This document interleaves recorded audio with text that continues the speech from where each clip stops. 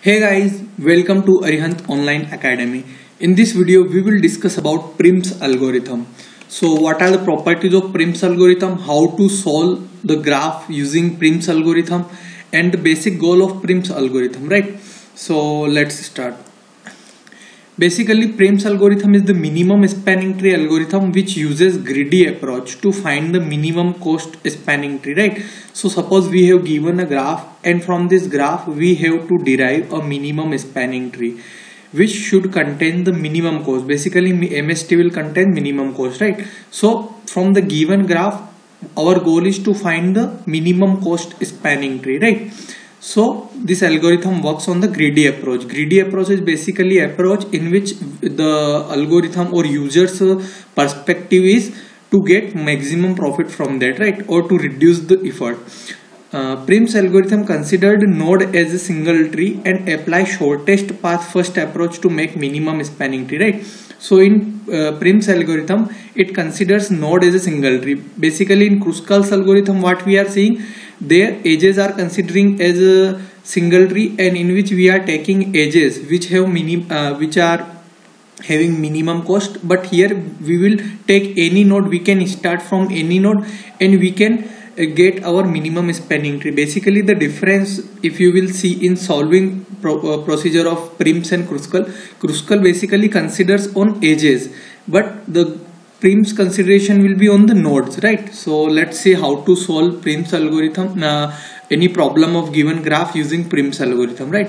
Suppose we have given graph like that and we have to make minimum spanning tree from that, right? So our step 1 means algorithms part 1, step 1 will be take any vertex and find adjacent vertex with minimum cost from that. So take any vertex. We have taken here vertex number 2. Now from vertex number 2, our goal is to find minimum adjacent side. Means the adjacent of 2 is 2 to 1, 2 to 4, 2 to 3 and 2 to 5. From this we have to take only the minimum cost. So the minimum cost edge is this 22 to 3. So we have take this 2 to 3 and we have draw in our MST, right? So this is our step 1. Now in step 2 is, now we have 2 as a node and 3 as a node. Now we have to take the node which have, now we have to take edge which have minimum edge, now minimum cost on the edge. So the adjacence of 2 is again 2 to 1, 2 to 4 and 2 to 3. 2 to 3 is already taken by us and 2 to 5 is there. Now adjacent of 3 is 3 to 4 and 3 to 5, right? So from all the available edges, the minimum cost we are getting, that is 30. You can also consider this 60, but this is not a minimum, right? So we have ignored that. Now we have to take the 30 because it is the minimum edge now from all these 2 available nodes.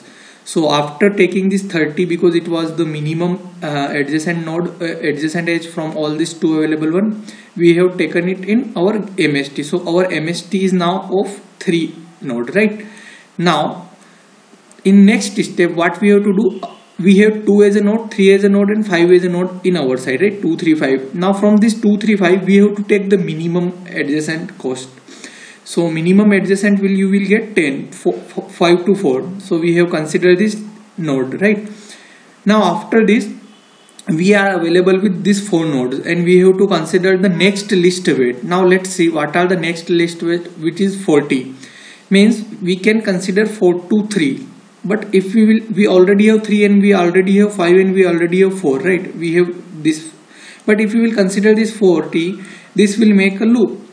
But our Prim's algorithm works on basically MST property. The MST property says that if you are considering, if you are drawing, if you are making MST, then it should not consider any cycle or any loop. But here what happens, it making a loop. So we will not consider this 40 as an edge here. Now we will take onwards. We are getting 50, but after getting 50, we already have 2, we already have 3, we already have 5. So if we will join 2 to 5, what will happen? It will again make loop, right? So we will also ignore this 50. After that, we are getting edge 2 to 4, that is 60 on its edge, right? But if we will consider this also, then it will make a loop like that, right? 2, 3, 5, 4. So we will also ignore that, and now we are left with only this edge, that is 1 to 2.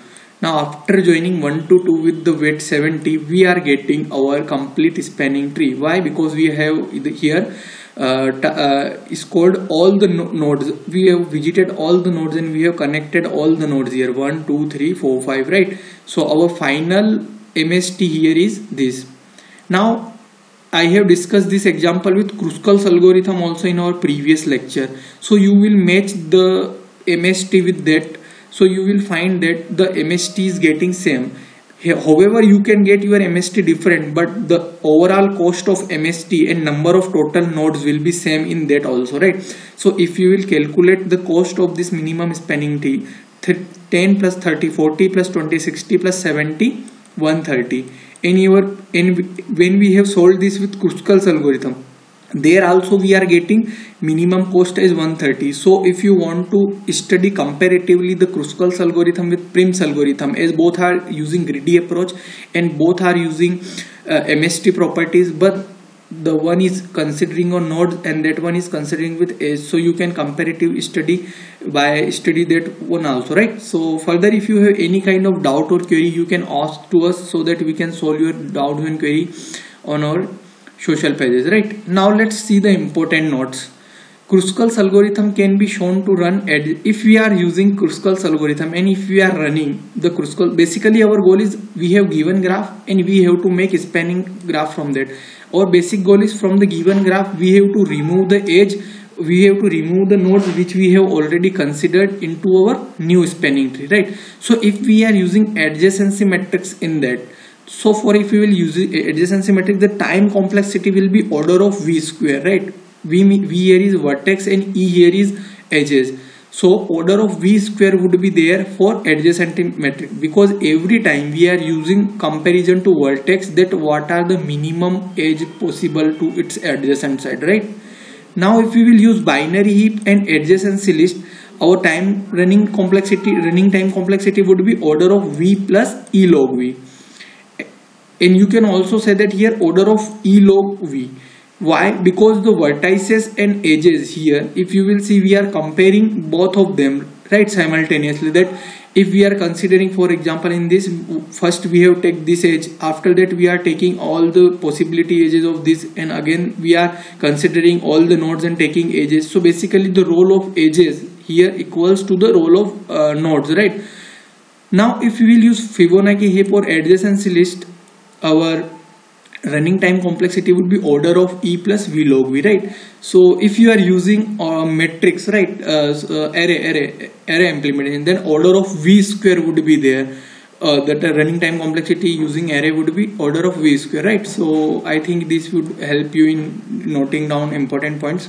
Further, an important point, it is Prim's algorithm in every step will generate connected graph, right? Actually in Prim's algorithm every time we are getting connected node, but when we have solved this example with Kruskal's algorithm, we are getting disconnected graph meanwhile, but after getting complete MST we are getting connected, right?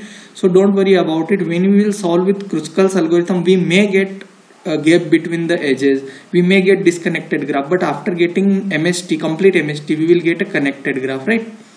And Prim's algorithm basically focus on nodes. So I hope you have understood this, all the steps of algorithm what we are follow here, and the important points and the important notes which we have discussed. Further, if you want to learn any important topic, you can comment to us. We will try to solve your doubts very early, right? Thank you so much guys. Have a nice day. Jai Hind, Jai Bharat.